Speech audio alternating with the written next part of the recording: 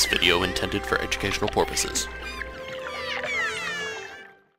Hey guys, it's Adam aka Swimming Bird, and at long last we are here in 13W36A, the first 1.7 snapshot. It's been 10 weeks since the last one, and there are way too many features in this one. This is probably the snapshot with the most features ever, the biggest update we've gotten so far, and it is insane. Now I'm going to be dividing this into two videos. One video will cover all the new biomes, as you can see all these teleporting blocks here, but this video is actually going to cover all the other new features. There's so much. I was going to be like a super long video if I did everything in one, so check out the other one after this please, but let's get into it now. This is all the new flowers we got. Let me go into these first because it's a lot of really cool decorative stuff, and then I'll go into some of the other little features here like fishing and everything. And so first we have the dandelion. This is normal, you've seen this. It gives us 2 dandelion yellow when you craft it. But here is the first new flower. Now the poppy replaces the rose, and you get 2 rose red from it. They might need to change that name there, but the poppy is now the new rose replacement, and you'll see why later. Here's another new flower, the blue orchid, and or orchid, however you want to say that, and it gives you light blue dye. Most of these flowers, in fact all of them, give you dye, so it's an easier way to get dye. This is the allium. It's a little purpley flower here and gives you magenta dye. Here is the azure bluet, and you blew it. It's a light gray dye from that one, and there are 4 different types of tulips here: the red tulip, orange tulip, white tulip, and pink tulip, and they all give pink, gray, orange, rose, red, all those respective dyes there. And then down here is the last of the new normal flowers, the oxeye daisy, which also gives light gray, so you're not going to be hurting for light gray dye in this update. So yeah, these new flowers can be found in tons of different biomes here, and in the biome video you'll be able to see all those in action. But here are the other 4 flower things that are basically tall flowers, I guess I'll call them that. The first is the sunflower, and this gives you 2 dandelion yellow, the same as a dandelion. And the sunflower always faces east, and it has different stages of growth, unlike all the other flowers in this update. So it'll grow slightly, and then it'll get its nice little yellow top there. And then over here we have the lilac, another 2 tall one, and it's got 2 magenta dye when you put it in a crafting table. And here is the new rose bush. So this is why the poppies are now the singular ones, because Jeb wanted to make roses grow like they actually do in real life in bush form, and that gives you 2 rose red. And then last here we have the peony, or the peony, it's a simpler name for it, I believe, and this gives you 2 pink dye, and this is also the new decorative tab block little decoration there. So that's all of the new flowers here. Over here are some of the other new blocks I wanted to mention. This is podzol, or pine straw. You'll see that in the redwood biome here that we'll get to in the other video. And then there's also a new type of ice. It's the packed ice. Now if you break this, I'm in creative anyways, but if you break it, it will not leave water behind like the normal ice. And it's also opaque, so you can't really see through it. And this factors in to a very special biome, so you'll see that in the other video. But I also wanted to show, you just saw that for a second there, if you land from, I think it's 12 blocks high, you hit off these particles here, so I have to go a little higher, and then blam. So they go with whatever block you land on. So if I was to stand on the packed ice here, we should see some packed ice particles. Yep, there we go. And even like chests and different stuff that you'd think wouldn't break off particles when you land on it, that has that as well. Some of the other plants here that I wanted to show, and there's another special block that you might not have noticed yet. These are the other 2 types here. So we have normal grass, but we also have double tall grass. And then there's normal ferns and large ferns. So if you were to use bone meal on a fern, it becomes a large fern. And if you were to use bone meal on normal tall grass, it becomes the double tall grass. And you can find these occurring naturally in the different new biomes and the old ones. And here is the last little block thing. Well, there's more new blocks and stuff, but the last thing in this little area, obviously, is permadirt. Now, this is something you have to use a command to get. It is the normal dirt command ID is 3, but you do 1 as the little factor there. And you get this dirt, which, when you place down, as you can see, nothing is growing on this dirt. It will just forever be dirt, and it's used in some of the new biomes as well. So let's head over here. Before I get into fishing, I want to show you these 3 new blocks really quick. It is the mossy stone brick monster egg, the cracked stone brick monster egg, and the chiseled stone brick monster egg. So now you can have little silverfish blocks for the other types that weren't previously in the decorative tab here. They're now in here, and their names are so long that if you rename them, you have to shorten them to even get them to fit in there. Silverfish have some edits here. They're now supposed to travel in more of a little conga line when they attack, but I haven't actually witnessed this, even when they attacked me. So that's a little bit of hearsay. I'll have to do some more research on that. So here is the new fishing mechanic and the new fish. So we'll go into that. Man, I keep making those particles when I land. So the first type of new fish is the raw salmon. There's also the clownfish and the pufferfish, and then you can cook the salmon. Salmon's a good source of food. I don't believe you can eat the clownfish, and if you eat the pufferfish, you'll have some bad effects, including nausea, you'll get crazy hunger, and then poison, so you'll basically get really sick and almost die. I can show you guys that, but avert your eyes real quick if you don't want to see it. We'll also try to eat a clownfish, and we'll see what happens with that real quick.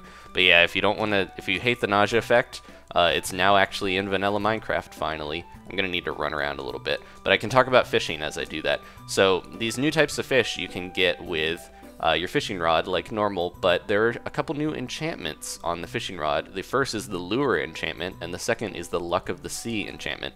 And you can get these normally by just enchanting your rods, but you can also find books for them.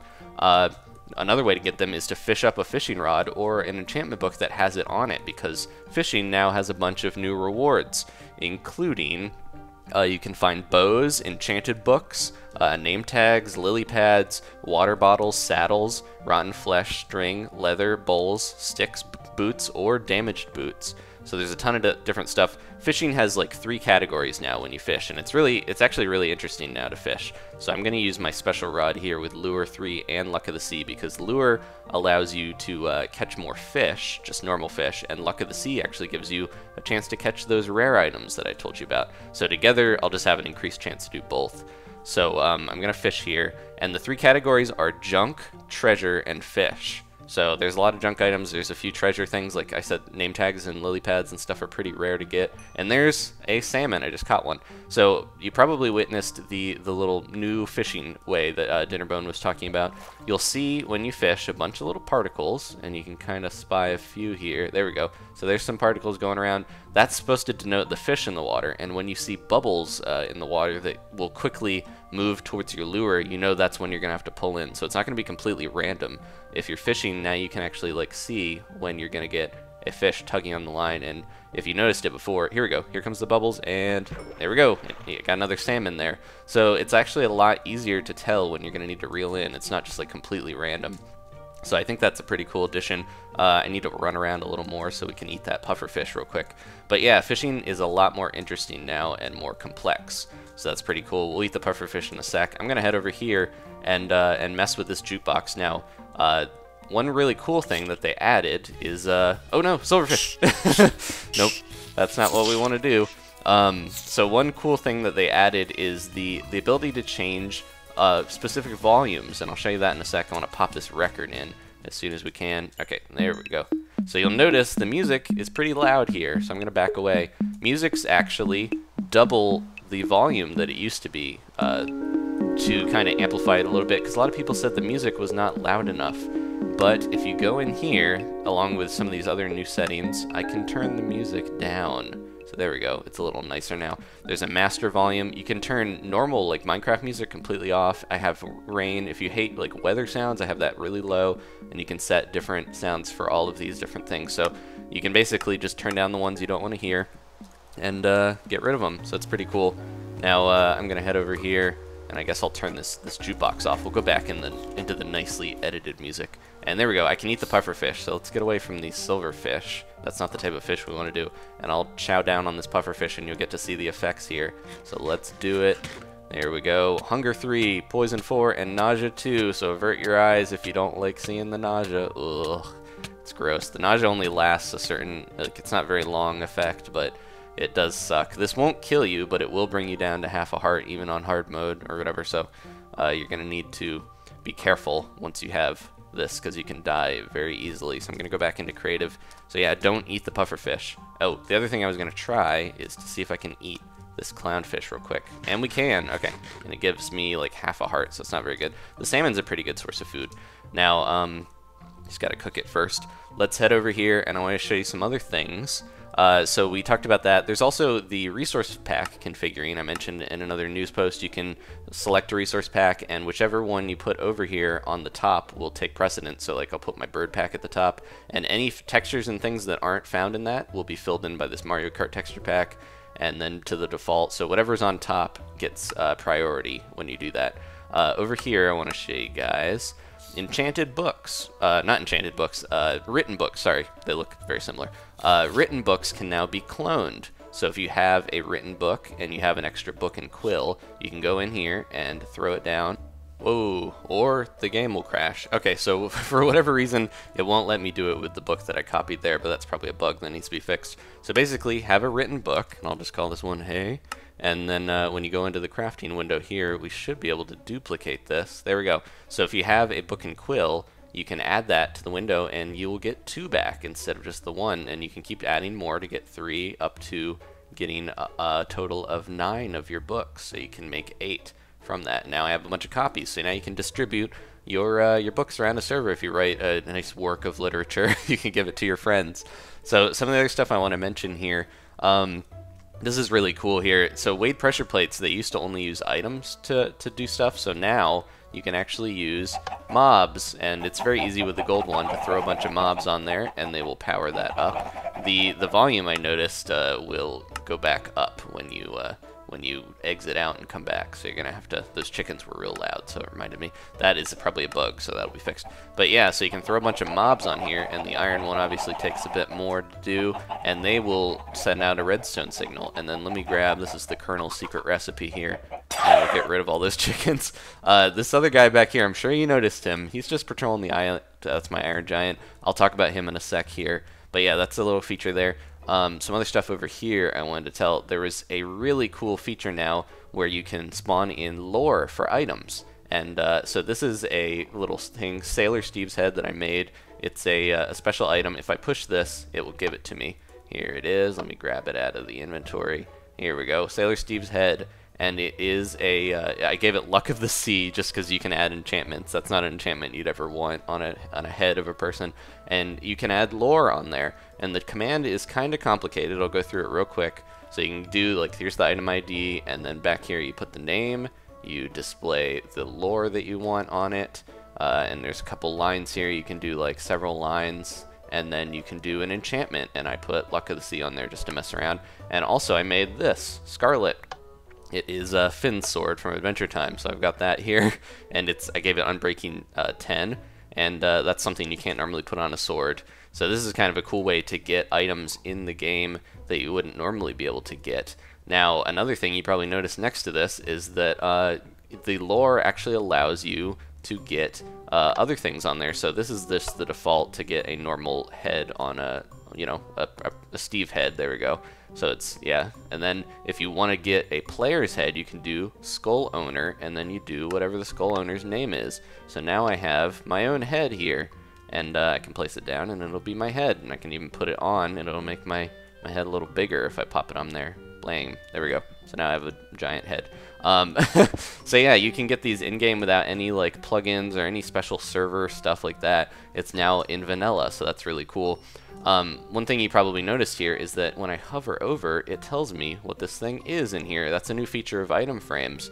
It lets you see what an item is named, and if I go into survival, you can also see the new feature of item frames. If I punch a frame, it will now give me the item back first, and if I punch it a second time after that, it will drop the frame. So now it doesn't just drop both at the same time. It's a nice way to like get your items back really quick, and that was a long requested feature, so luckily we got that. Well, I gotta be careful, that giant's gonna attack me here. I think I can go into stuff about the giant now. This is a really cool feature. They added 2 new commands here. There's /achievement and /summon. Now /achievement is pretty sweet. It allows you to give achievements or stats to players. So I could give myself the stat that I played for 1 minute, and so it's like I played for a minute or whatever. I added that. Now the achievement part of it, I could just give myself achievements. This is all tied into the scoreboard system because you can now use the scoreboards and detect if someone has an achievement. So you can lock an area maybe and be like, hey, if you don't have this achievement, you can't get through here. So that'll be really cool for like adventure maps and stuff. But I can give myself an achievement to mine wood, even though I haven't done that. Actually, I think I have done that. Let me try another one here. We'll do build workbench. And I think I already have that one too. Jeez. I'm trying to find one that I haven't gotten. Pickaxe. There we go. So time to mine. You can see I got that achievement. And achievements are now based on world and server. You can also zoom out using the mouse wheel so you can kind of get a better look at them. But achievements are now based on whatever server you're on or world. So they're stored by that. That's linked into the statistics. So you can't just like get an achievement on one server, come to another, and feel like you already have it because you have to earn them individually on there. But yeah, that's tied in that. And the summon command, that's how I got this guy over here. You can do /summon, and you can summon in entities, not just mushroom cows or all these animals. You can summon stuff like a hopper cart. Throw that down there. It's all these different types of entities. Let's see what else we can do. We can do, I think there's like a fireball. I can summon in a fireball, and wherever it went, it burned out really quickly. We're going to try something else here. So yeah, I pulled in the giant, and I named him with the name tag so he wouldn't disappear. You can summon in like a leash knot. I'm not really sure if that went anywhere. But basically, like any type of entity you can now summon. It's pretty cool. You can even get the Ender Dragon this way. So if someone's OP on a server, they can do this. You can do a snowball. I want to try fireball and see.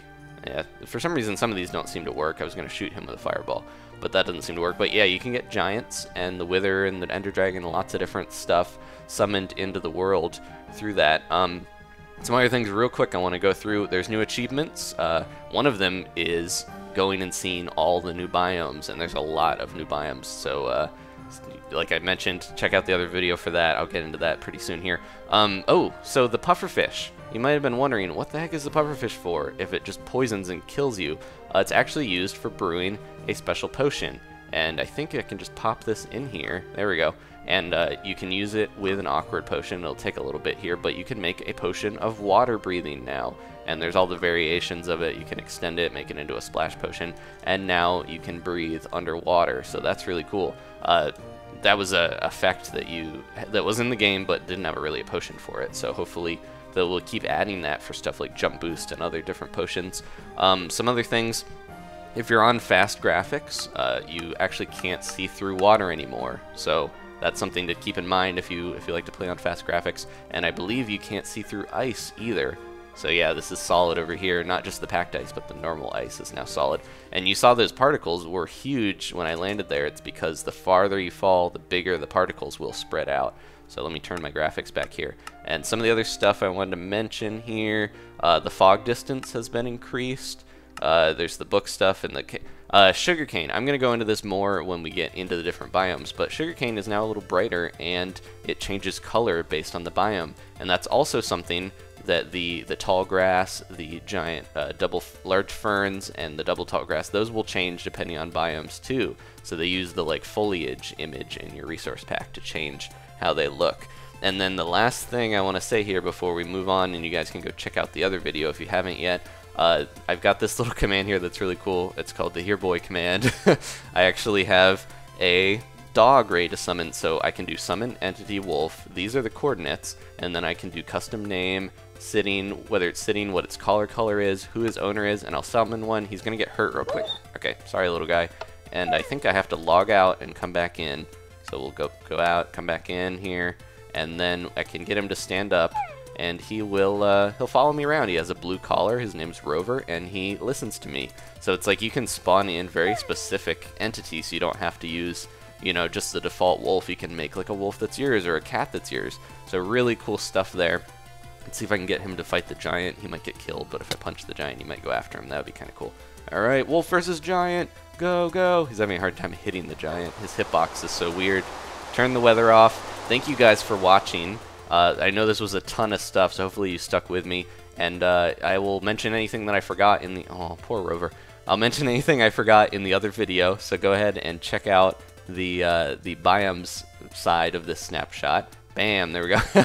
And I'll see you then. One last thing too, I'll probably mention this again in the other one.